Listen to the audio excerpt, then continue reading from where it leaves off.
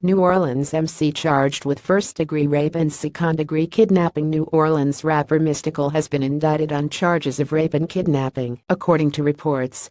The MC, real name Michael Tyler, had a warrant issued for his arrest by police last month August in Shreveport, Louisiana for an alleged rape that occurred in 2016. The rapper later turned himself into police. Tyler has been charged with first-degree rape and second-degree kidnapping over an incident that allegedly took place in October last year in downtown Shreveport. The allegation stems from an incident at a Shreveport casino, where the rapper was performing for the Legends of Southern hip-hop concert. Local news source KSLA now reports that Tyler has been indicted by a grand jury with his bond set at $3 million. In 2003, Tyler was sentenced for 6 years in state prison and charged with sexual battery and extortion after pleading guilty.